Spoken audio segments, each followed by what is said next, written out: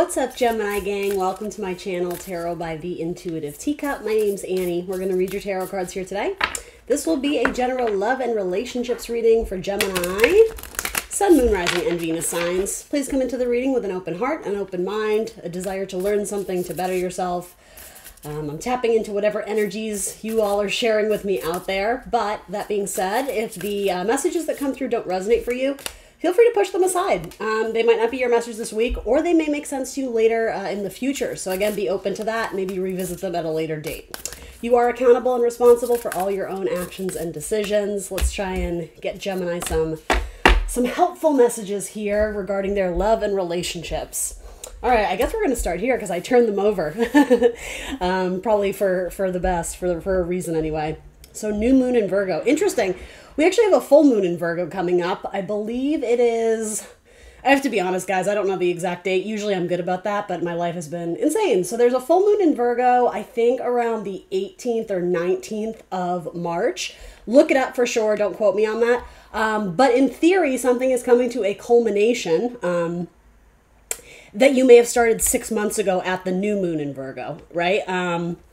So what were you doing 6 months ago? It might be good to revisit that. And I mean, I have a feeling this may have to do with a relationship in your life. Something may come to the surface again. You know, with the full moon, it's going to be very visible and lit up, right?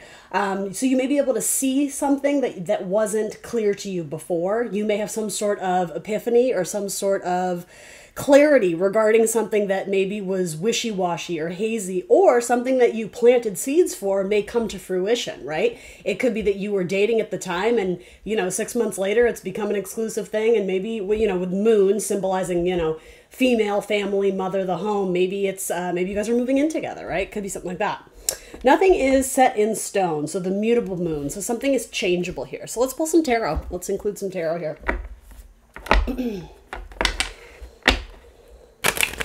Yeah, I think something may come to the surface that you're not anticipating or expecting.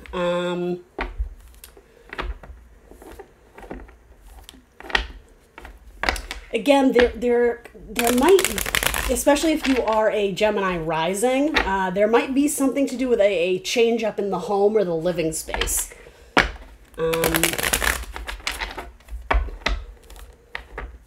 And some of you, I don't know, I'm almost getting this more as an intuitive message. Something didn't come to pass that you were hoping for, but I think this is saying it's not over yet. So again, something is going to be more visible around that full moon. Yeah, it's like... It's like the writing is not on the wall. You think it is. This may involve a Cancer, something to do with a mother, or again, something about changing of the home or moving the home. A time to give rather than to take. Who and what are you of service to? What does this have to do with Gemini's love life? Let's see. The wish fulfillment. Yeah, okay. Your wish fulfillment is temporarily blocked because it's transforming in a way that you didn't anticipate. It's Pisces season, so rather than going off of that very Mercury kind of logic, data, details, analysis, which is very Virgo too, this is about doing the opposite. This is about immersing yourself in sort of that Piscean water that it echoes, it vibrates, it absorbs, right? It's something kind of mystical and surreal and magical even, right? Open up your intuition to receive messages from the divine, because there is communication there if you seek it, but it's again, it's not written, it's not set in stone. It's not written on the wall. It's these answers are kind of vague. I mean, even this tarot message is kind of vague to me right now.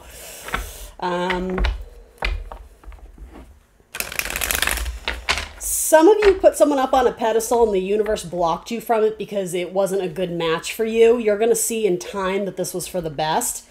Because you yourself have gone through some tremendous changes. You're starting to see things from a new perspective. And okay, some of you are starting to be thankful that something didn't work out, because it's going to lead you to a better match or a better pair, or you know, quote unquote, who you're meant to be with. I don't even love that, because something about this mutable moon, it's like, well, meant to be with, you know, you have a choice in that. You have agency, right? You have free will. This not working out, though, is aligning you to match up with someone who at minimum is compatible. Yes, it can be friendship, it can be stripped of romance, but I am reading for romance. And so Some of you may have a Virgo presenting in your life in the coming months or the coming weeks even. This is a blessing in disguise. Rejection is divine protection. You bet your ass. That's what I get from this. And again, there's something about, I understand this is saying new moon in Virgo, but 6 months ago, who were you dating? Who were you crushing on? Who were you engaged to? You know, whatever that was 6 months ago, there's something coming to a culmination. And again, there's an element of surprise and mystery here. I don't... Actually, that does make sense. Planet Uranus, right? The planet of shock, rebellion, unexpected change, right? The Awakener planet is sitting in your 12th house of things hidden from you, right? Even the mind, the psyche, the spiritual realms. Something is coming into fruition that you don't necessarily see coming, but something that you wanted desperately. You're gonna be like, oh, thank goodness that didn't happen. And I know that sounds a little far-fetched to some of you right now because, again, it's Piscean. It's not logical. And it's not. You're gonna have to trust the universe on this one, Gemini. Yeah, a new offer, a new date. Oh, look, and there's the Wheel of Fortune. You're welcome.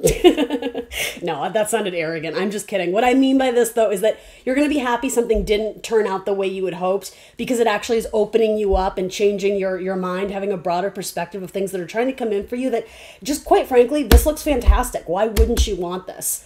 I don't know the reasons why this didn't come in. At one point in time, it was a wish fulfillment, but there was stubborn energy on someone else's part, and it's possible the quote-unquote wounded warrior card, right? The 9 of Wands. This person may have had some baggage that they weren't dealing with, and so they were throwing themselves into the dating world to distract from their problems, and really, you ended up catching feelings and they didn't even love themselves.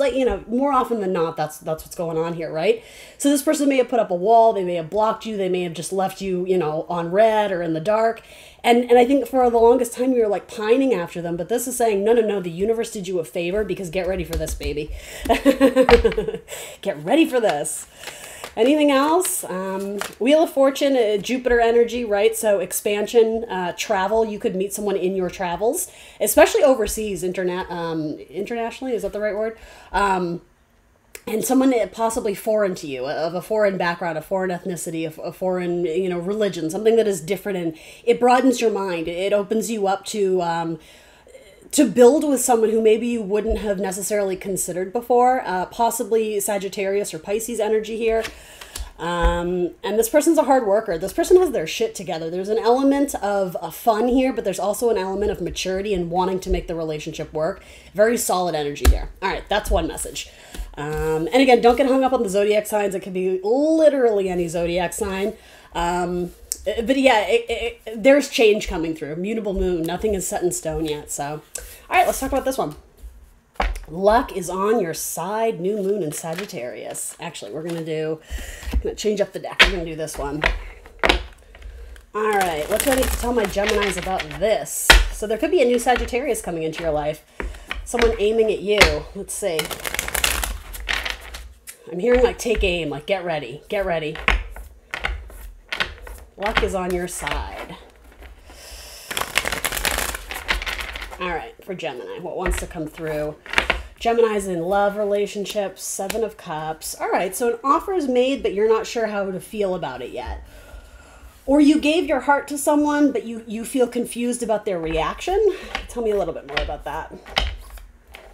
Some of you are worried to let your guard down, to be vulnerable and sensitive, to open your heart up to someone.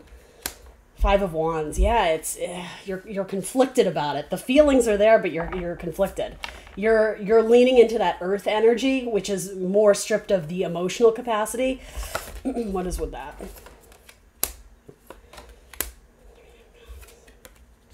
Because some of you are sick and tired of feeling like you're in competition for someone's affection. And good for you. You shouldn't have to feel that way, right?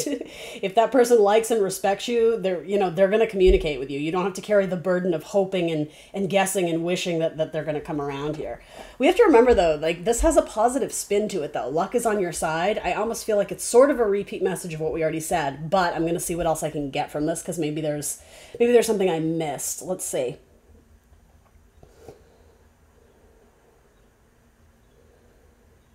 A lot of you just lack self-confidence. A lot of you are attracted to people who are very confident. And ultimately the message here is that, really it's like you're trying to date the quality you want to express in yourself. So this is just simply a message saying that, you know, Gemini, lean into your confidence, build your confidence. How you do that, I don't really have the answer for you. I guess you have to put yourself out there. You have to try some things, and I would say King of Wands, you can't be afraid to fail. Try again, right? You know, she's climbing up the hill. She's got her hands full. It looks exhausting, but she's gonna get there because she's determined, because she knows she wants to, right? He or she, whatever.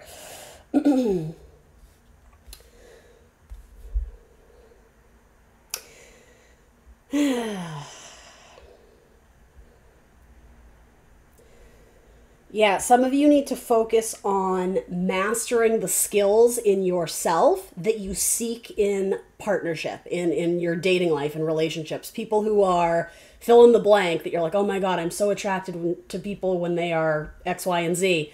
Those are the things you need to find in yourself, right? It's about loving yourself first, and then you're going to attract people who are on that level with you. But there's something about an imbalance here. Yeah, it's like you're stroking this person's ego, but they're not able to give back to you because you don't accept it. You don't accept their love because you don't think you deserve it. And I don't even think this is happening on a conscious level. I think this is like deep-seated stuff. But you're taking aim at something new. We have to remember at a new moon, right? The sun is eclipsed by the moon, so there's, you know, barely any light showing. So you're kind of in the dark. It's more, you have to go on instincts and feelings that there is something out there, and like I want to plant the seeds, but I'm not quite ready to because I don't totally know. Good. While you're in the dark, I almost think it's about spending time with yourself and kind of sorting through some, I don't want to call it baggage, but you know what I mean. Sorting through some deep stuff so that you can release what's no longer needed. You're giving yourself every advantage and opportunity to move forward in new love and manifest this King of Wands if that's what you're looking for.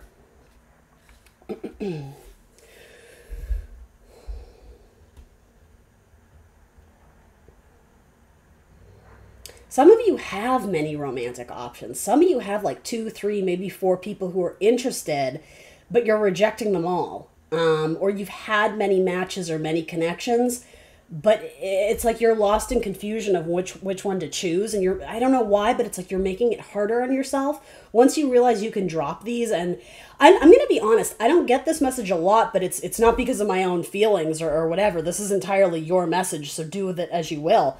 Some of you, it's like you're looking for the one where you just need to be out there dating and meeting people and connecting and not putting so much heavy expectation of, you know, some of you, it's like you go in looking for reasons why it's going to fail, or why you can't muster the courage to pull through, or why you can't ask for what you need. And it's so burdensome, but you're also kind of lonely. So then you keep doing it. Some of you, it's like, to me, it's saying, even if you're not a Gemini who's like, I don't have options, I don't know what you're talking about, you could. I feel like this is representative of people reaching out to you, you know, 1, 2, 3, 4 people who are like, hey, Gemini, and you're just like, I can't hold on to it, it's too much, because you have a lot of feelings, you have a lot of, but it's like they're repressed feelings. I also think this card is indicative of many people looking at you, you know, you're catching eyes. People are, you know, you're grabbing their attention. They're interested. They're curious. They want to meet you. They want to talk to you. But then this is you, though. You're like very indecisive, and I don't know who to build with. And again, anytime there's panicles, it does come down to values and self-worth issues, right? What is this burden, this load that you're carrying with you, and why do you feel like it has to be that way? This is trying to open up your mind, Sagittarian energy, to see a higher perspective, right? To expand out of your comfortable limits, to maybe step out of a narrow perspective of what this person needs to look like, or what they need to do for work, or, yeah, I mean, King of Wands energy, it's fire, it's passionate, but it's not really concerned about the minor details. It's like, is there a connection here? All right, well, let's start with that.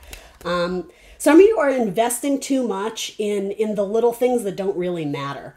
You know, oh, they have terrible taste in music. Gemini, that doesn't matter. Like, I'm just putting it, yes, it's great to meet someone who loves your favorite band, but at the end of the day, it doesn't matter, you know? They can listen to opera and you can listen to fucking pop songs. It doesn't matter. It's about the connection and the feeling and the energy. That's my major message here. You're going to start to open up your mind and realize that it's not about those narrow details, that at one point in time you were blocking yourself. You were limiting your options because I don't know if it was pressure from those around you, or feeling like you I don't know. I'm hearing square peg in a round hole, but I don't know how that... But I do, though. I don't know what this is symbolic of. Like, I'm trying to put it into vocabulary that you would understand, but it's like you're trying to fit this giant round pentacle in this tiny narrow cup, and it doesn't fit. But you're like, this is what my romantic partner looks like. This is what they are and who they are and what they like and how they treat me.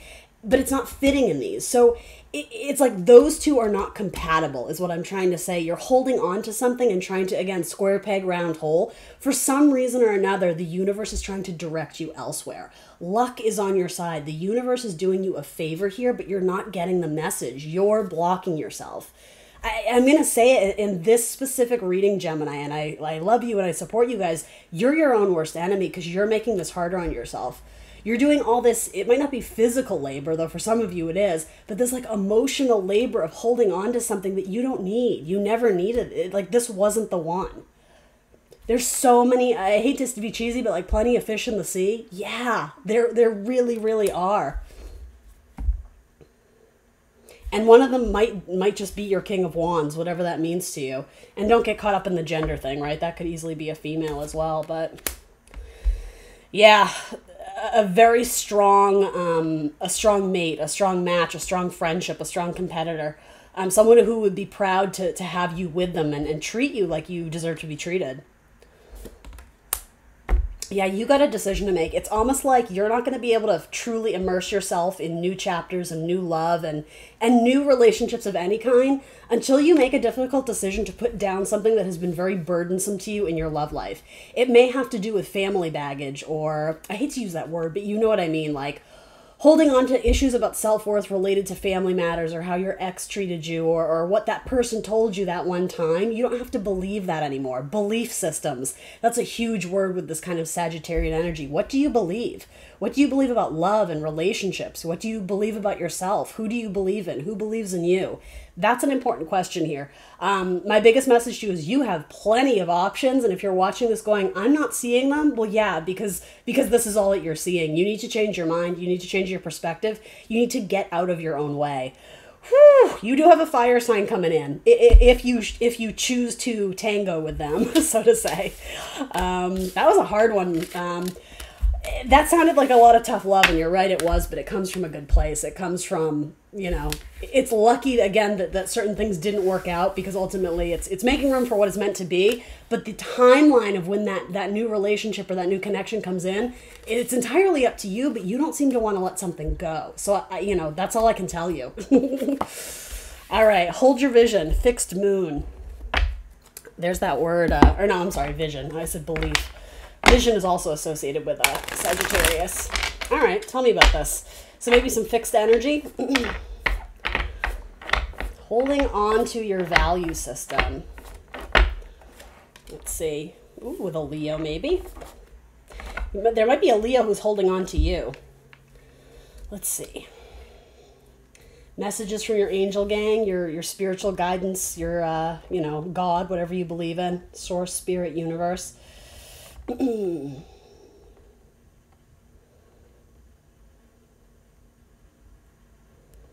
getting a couple messages from this. Hold on. Patience is a virtue. Release control of the things that are out of your control, quite frankly. That's a little bit redundant. Okay, that came out in reverse, but I guess my deck is in reverse. Some of you wrote somebody off as a liar, cheater, thief, but really there was a lack of communication and a lack of understanding. Some of you jumped the gun because of, again, past wounds or trauma or trust issues. That's what it is. Some of you have past trust issues, and so you very quickly were dismissing someone who actually had good intentions. They were pure of heart, but you wrote them off as dishonest or lying to you. But again, and this won't be for all of you, but there was a misunderstanding there. It wasn't what you thought it was. Someone may have lost someone in their life, and that's why they went dark on you. They weren't in a place where they were able to communicate what they were feeling because the feelings were so overwhelming. They were going through a period of healing. And, you know, rightfully so, they weren't ready to date. You know, ideally, yes, it would have been great if they had communicated all that to you, but they just weren't able to. Part of this too, Gemini, has to do with giving people the benefit of the doubt, that we are all human and we are all flawed and we're not perfect and we're all just doing the best we can and figuring things out. So forgiveness is actually going to be quite important to you here. Practicing forgiveness. Yeah, double Leo energy. Yeah, you may have had a Sag who fell off the radar. What is he shining his light on? They were on a spiritual quest. They were soul searching, and you know, they might not call it that, but more or less that was their path at the time. And so yeah, there was a miscommunication, or again, I'm hearing you quick to judge. You're very quick to judge them on something. You've had Sagittarius energy coming through in all three of these readings, Gemini. Yeah, this person was grieving. They were going through great loss. They may have been going through a really rough bout of depression, having anxiety, insomnia, sleepless nights. Again, mourning the loss of someone very important in their life, particularly a grandparent. And that's why communication may have been blocked. See the truth is what I'm being told to tell you here. It's like your heart knows the truth, but your mind is playing tricks on you. Your mind, it's like this fast little computer, and like I'm getting something about like surges. It's just like do. It's all over the place, and it's coming up with these wild scenarios and these imaginary plot lines of what was going on. And I think it's saying quiet your mind and listen to your heart. It's not to say you have to take this person back if that's what's there. But to be honest, I think there could actually be a very strong connection here with a Sagittarius or a Leo. Is there a Virgo here? What's the vibe with the Virgo? The Virgo might be married or going through a divorce, or I'm getting like they're cut off from family. So again, there might be a sense of loss or mourning, or just quite frankly, like missing the family. I don't know what the scenario is there, but it could be, I don't know, it could be a, hold on. Yeah, the Virgo, if there is a Virgo involved, they're having financial struggles right now. The Virgo's having issues with their mother as well, and in terms of a domineering, possessive, controlling mother. There's a breakaway from that. There's an independence, but with that, there's an adjustment of finances, or figuring things out on their own, or not relying on the family. And it might be financially, but it might be in another capacity. The Virgo's going through a huge process of change.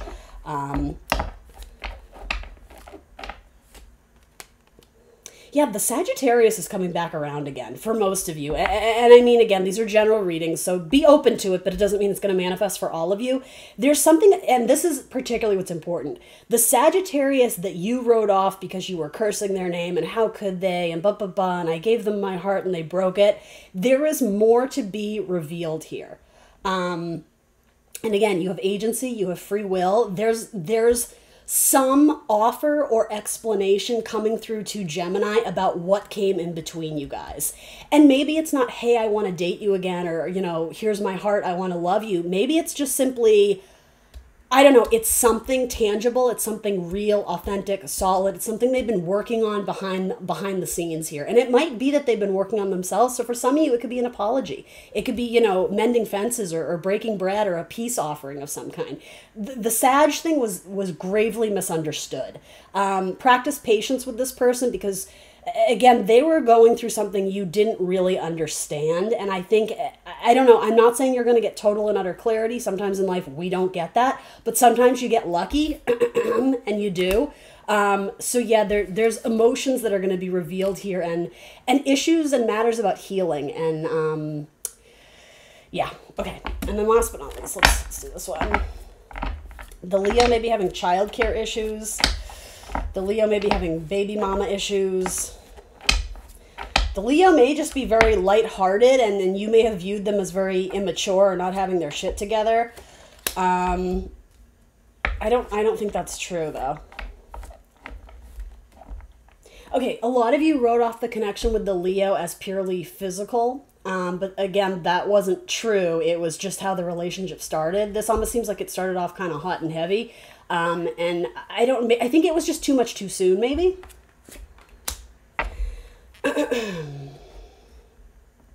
I do sense that this person may have been married at one time or in a very long-term commitment. So it's possible you met them out of that long-term commitment and they weren't looking for anything serious, and then it came with you, Gemini, and then they were just like, oh, okay, well, this kind of it changed their vision, which is really funny because that says hold your vision. I think this person was looking for something casual, something non-committal, but ultimately that's not necessarily what was written in the stars. You have a lot of major arcana here. So there's some, I mean, these are all major arcana, quite frankly. So this is big. Double Leo, you have Aquarius. So there's that polarity. And then you have the Hierophant, which is Taurus energy. So again, something unexpected that was written in the stars. Uranus, however you want to say it. Uranus, planet Uranus, is sitting in Taurus, which is your 12th house. Unexpected changes. We talked about that, right? Gemini rising. You are, let's see, Aquarius in the ninth house. So where's Leo's in your third? Is that right?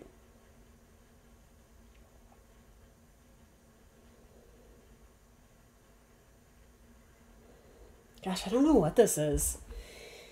There's so many major arcana. What is the thing that connects these four? Thank you. Thinking about the past. Communicating things with more clarity than you had previously.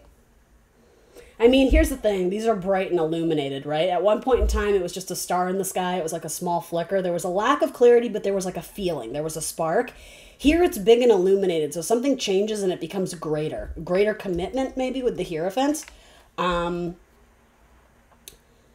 Somebody who was once questioning something seems to be certain of something before. This could have also been a false start as well. Here's what I'm getting at. Someone who got cold feet. It could be that you guys were... this message has come up so much, I think, in almost every zodiac reading.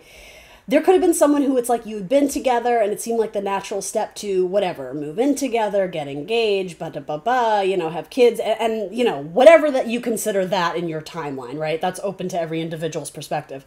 It seems like someone got cold feet and they pulled back, and that was the source or the origin of some arguments and some, well, I thought you loved me, and but like it got really complicated simply because someone was confused about the next steps. So there could be a revival, there could be some light shed on something where you start to understand this person's perspective in a different way, and there might be someone might change their mind, but I think in a way that it does benefit you. Someone may have gotten cold feet about marriage, and at the time that could have been very heartbreaking to you, but then ultimately it was a blessing in disguise because you're going to meet someone who does have that same vision that you have of your future, if you want marriage, and not all of you do. Others of you, it's the opposite. It's that you weren't necessarily a person who needs marriage and, the legal contract, the binding contract in a relationship. Maybe you're not a person who likes titles and being put in a certain box. And maybe you connected with someone who needed that for their own security, for their own peace of mind. In which case, you may realize that in the long term, you're actually not a good pair together. So there could be an ending and a period of healing. But I would say that there's something new coming in that's going to make you very happy. Be very cognizant of someone who tries to get you to change who you are and change your mind on things that are very important to you when it comes down to just basic issues of value and self-worth and honoring yourself, loving yourself. There could be some manipulative energy here too. I don't know if it's a Leo or a Taurus or an Aquarius. It's so funny that you have the fixed moon and you have almost all the fixed signs coming out, except Scorpio. But yeah, you definitely connected with someone who was stubborn in their way of thinking. Very old school traditional ways of thinking, and what I think for some of you, what you introduced was this sort of shake-up, this innovative, well, maybe we don't have to follow the rules. Maybe we can do it a different way. And this person, oh, no. Like you know what I mean? I don't know, but at the end of the day, I think that's a saying. There's a push and pull. There's an opposition. There was a disagreement on certain things that were very important here. And I don't know. To be honest, I can see this going both ways. Let me throw one more on it, but ultimately honor yourself and your heart and what you need in a relationship. Hold your vision, fixed moon. So Queen of Wands, is the passion still there? Can you get the passion back? Are you still excited about the same things? Is this someone you want to go on adventures with?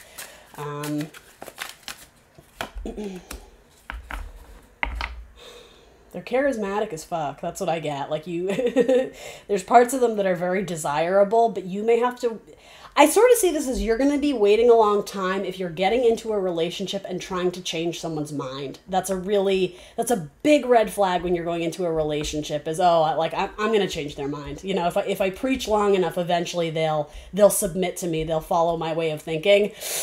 I don't see that happening. I don't think it's saying give up on what you need and want. I think it's saying don't try and change people. Fixed, right? That's what I get from that. All right, Gemini, that's what I got for you. Please remember to like, share, subscribe. Let me know in the comments below what resonates, and I will see you very soon for more tarot. Bye.